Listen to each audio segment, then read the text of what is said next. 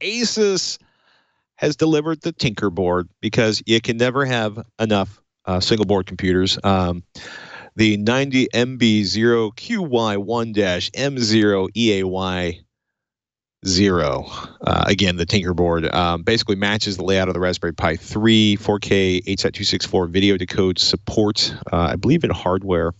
Another write-up by Tim Very here.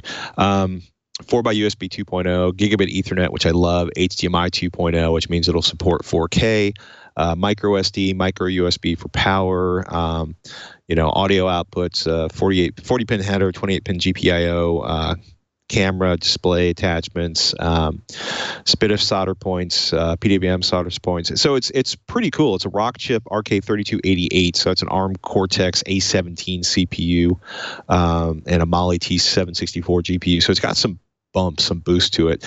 Even better yet, 2 gigabytes of LPDDR3 memory, 802.11 radios, Bluetooth 4.0. So basically twice the RAM, and in theory, twice the processing power.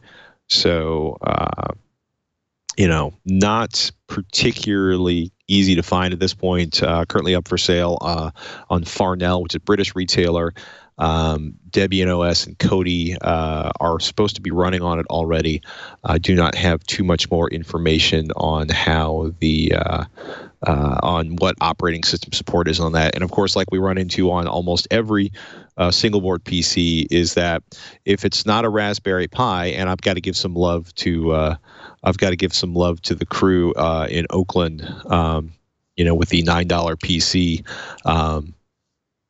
Where they are building a community. The primary advantage of the Raspberry Pi is that there's this huge community with all these distros that are available on that. And the nice thing is, it's one thing to be like a Linux guru who lives in the command line and be like, the Odroid is amazing. And in terms of performance, it is. But if you're a relative newbie, it doesn't have a lot of experience with Linux, it can be enormously frustrating to get that to run. So that's the advantage of the Raspberry Pi. I'll be curious to see how the Tinker board stacks up in that area. And it's interesting to watch, right? Because the chip PC, the $9 chip PC, started years after the Raspberry Pi. But a big part of their effort is to build a community and lots of projects around their platform. So Farnell is the link for that. 45 pounds. So I want to say about twice the cost for Raspberry Pi 3.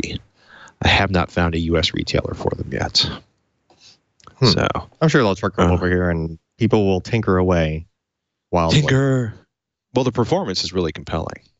So it'd be fun to see what operating systems are on there. We on the podcast last night where we were talking about all of the things you would have to do to get 4K HDR to work on a PC, like Kaby Lake and like special Blu-ray player and this and that, all these boxes you had to check to get that working. And then we talked about this, which could potentially do hardware like minus the HTC, minus the copy protection. It could potentially do all the other things just in this little really cheap device that costs less than any of the one things you had to buy to swap out in your desktop PC to make that work. Oh, the cruelty.